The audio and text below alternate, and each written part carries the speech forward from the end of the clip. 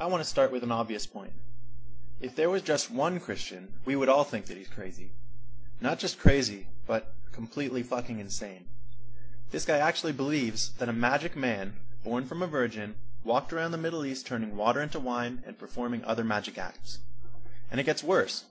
His dad, who is God, who is also him, wrote a book that tells us what to do. And there's something about a talking snake in there too. So this lone Christian is a complete nutcase. That much is obvious. But for some reason, because Christians are a large group, we overlook the insanity of their worldview. Another obvious point. Cults are looked down on almost universally, including by religious people. Cults are rightly recognized as being composed of deluded individuals, of crazy people, usually being manipulated by a leader. Well, I ask you this. What is the difference between a cult and a religion? This is not a rhetorical question. I am looking for an answer here. The legal answer is size. When a cult reaches a big enough population, it is considered a religion. And this is also true in social terms. When a cult reaches a big enough size, it will have the respect accorded to religion. Until then, it's just a bunch of crazy people. Let's talk specifically about mental disorders.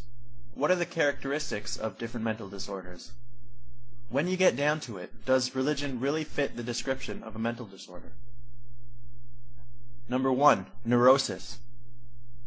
A functional disorder in which feelings of anxiety, obsessional thoughts, compulsive acts, and physical complaints without objective evidence of disease in various degrees and patterns dominate the personality. Besides the physical complaints, this sounds like a description of your typical Christian or Muslim. Anxious about their sins, obsessing about what God wants, and compulsively praying, 5 times a day in the case of Muslims. This religious behavior is neurotic, plain and simple. Number 2, psychosis. A mental disorder characterized by symptoms such as delusions or hallucinations that indicate impaired contact with reality. Impaired contact with reality and delusions. This is the essence of any religion. Delusion. A fixed false belief that is resistant to reason or confrontation with actual fact. I don't think I need to go into depth here. This sounds exactly like religion to me. Number 4, monothematic delusion. A delusional state that only concerns one particular topic. In the case of the religious, this monothematic delusion concerns the veracity of a collection of myths. Number 5, schizophrenia, a state characterized by the coexistence of contradictory or incompatible elements. Christians believe that God is all-loving, but you better believe in him or he'll send you to burn in hell for eternity. You have to be seriously twisted not to see a contradiction here. The mythologies of the various religions I've studied, including Eastern religions, have a common theme of including powerfully contradictory elements. This leads me to believe that this might in some way strengthen the religion's hold on its believers. Religious people are forced to compartmentalize their minds to make room for all the contradictions. It's the old divide and conquer strategy. Chop their mind into pieces and take control over each of them. Cognitive deficit.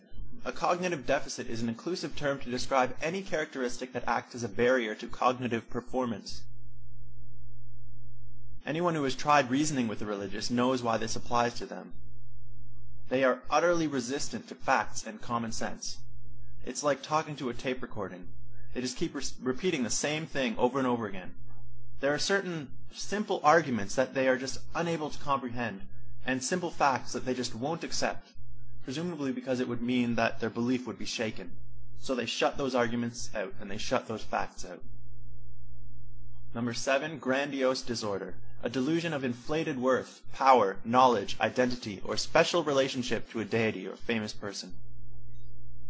This fits Western religious thinking to a T.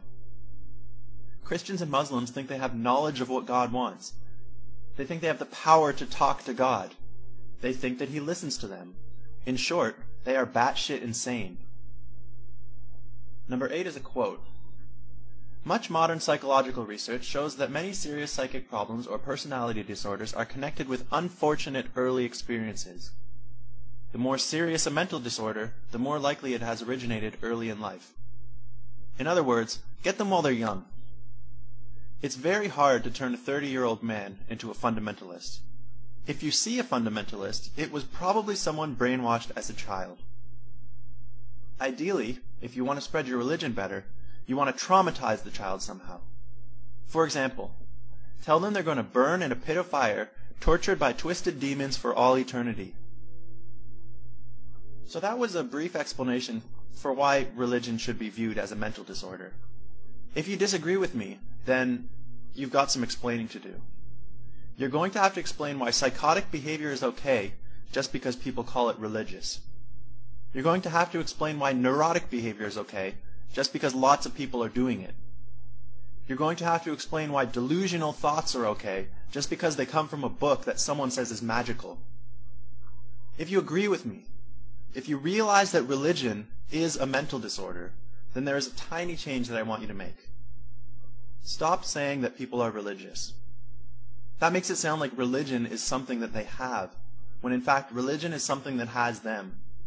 It is a sickness that has taken a grip over them. What you should refer to them as is not a religious person, but someone afflicted with religion. A moderate Christian is someone with a mild affliction, and a devout Christian is someone with a severe affliction. When you talk about the rising presence of Islam in Europe, you shouldn't say that Islam is stepping up its presence, or that Islam is taking a foothold. You should say that Islam is infecting Europe. I'm not advocating taking away religion. You are absolutely free to practice your own religion, just as you are absolutely free to be schizophrenic or delusional or neurotic. But I am opposed to willfully spreading your disease to others, especially children. That is an infraction of their rights.